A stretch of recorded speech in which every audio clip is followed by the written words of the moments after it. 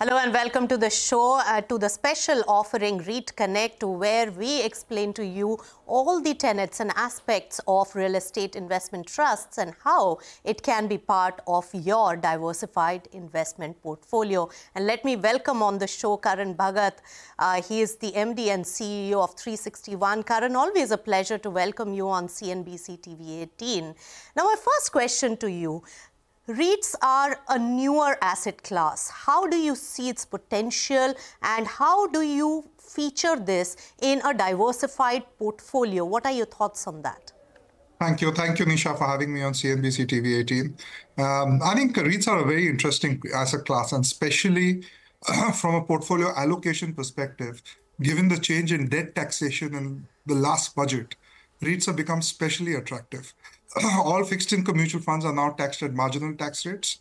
REITs, however, continue to have a slightly preferred tax because the tax is already paid in the special purpose vehicle before getting distributed to the clients. So if you compare it to the 10-year GSEC, today our REITs are giving us around about 5.8 to 5.9% on a post-tax basis.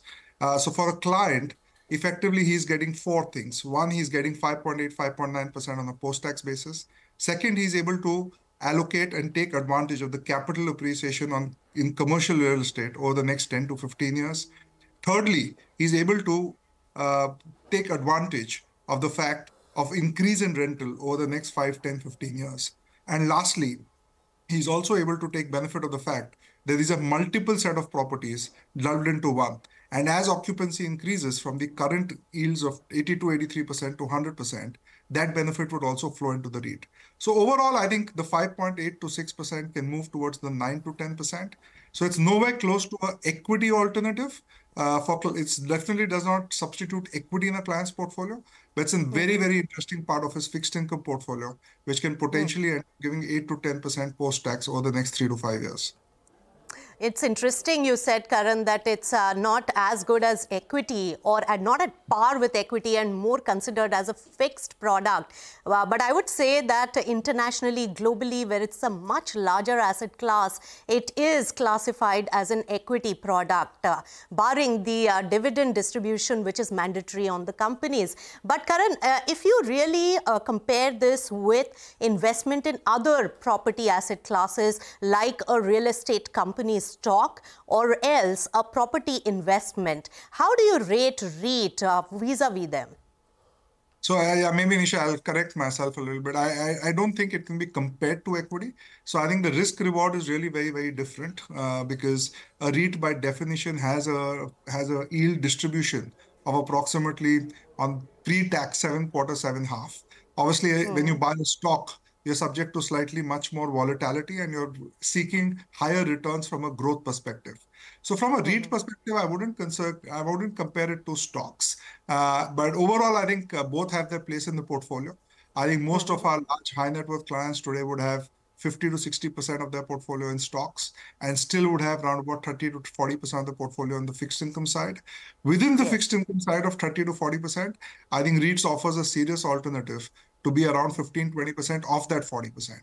So effectively for most clients today, REITs would make up close to 5 to 10% of their portfolio. We only have 4 listed REITs in the country, but as the sector becomes deeper and wider, I think this allocation will move from 5% towards 10 odd percent. Right. So how do you see the potential going forward, Karan, for this particular asset class? You said it's only 5 to 10%, and obviously it is only in the commercial real estate segment. We haven't even touched on the residential side and other subsets of real estate, which are really growing in a meaningful way. So how do you see the potential going forward in this? And your company also has a license for REIT. What are your plans for that, given the potential outlook that you have? So I think overall, the potential for REITs as a broad asset class continues to be fairly large. I think globally, apart from having REITs on the commercial side, even housing, real estate, residential housing REITs are very, very popular and extremely large. Apart from that, you've got co-living REITs, you've got hostel REITs, and so on and so forth. I think generally speaking in India, residential real estate prices have always been slightly on the higher side for the right set of reasons. And therefore, the yields on the residential apartments continue to be tad lower at 4 to 5% as compared to commercial at 7 to 8%. So I think once kind of there is a little bit of more stability in the rental yields on the residential side, you'll see some of them converting into REITs. I think it's not a question of if, it's a question of when. So eventually it will happen. Whether it happens over the next 12 to 18 months or the next 24 to 36 months is something which time will tell. But overall, I think REITs will grow across all of these spaces, whether it's senior living, hostel living, co-living, commercial REITs, or even residential REITs. Commercial REITs, obviously the easiest to understand. And now we've got also a mall REIT, which is listed, which is Nexus. So I think across these 6 broad strategies, you'll see enough increase in the depth and the width of the market over the next 3 to 5 years.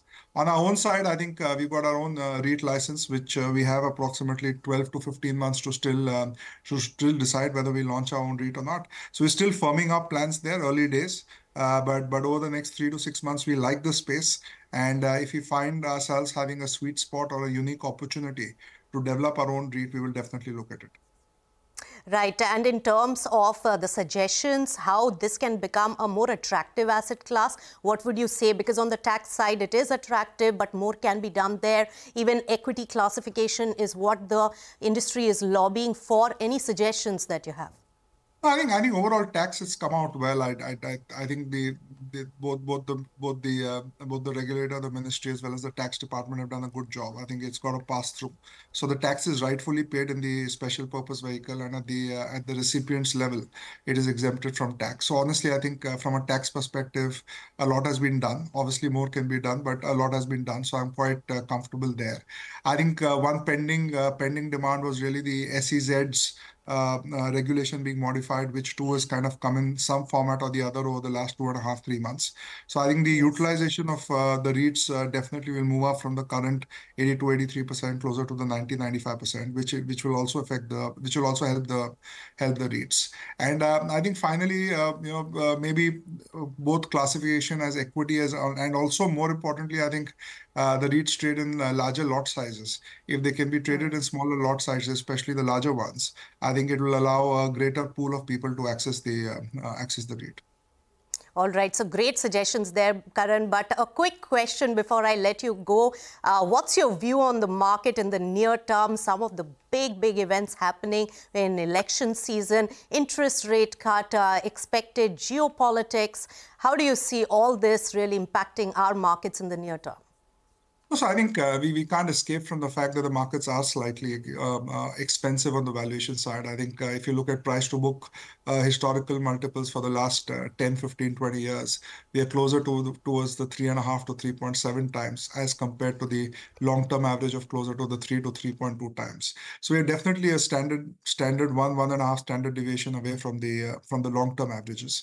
Having said that, I think generally speaking, if I look at the large cap and the large mid cap space, which broadly would include the top maybe 300 to 400 stocks, as well as some mid-cap stocks which have large institutional ownership. I think these two categories may correct a bit, but they definitely are not going to correct in such a meaningful way that you have an opportunity to get out of equities and get in again. I think broadly FI investors across the world over the last 24 months have under-allocated to India.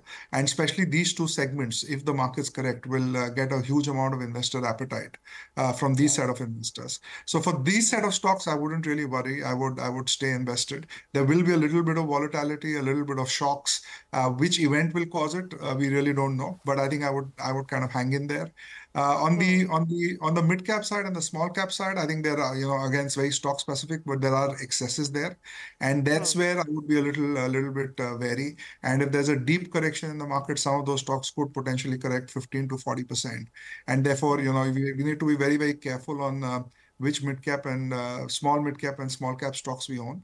But outside of that, from a 5-year perspective, the markets continue to look constructive.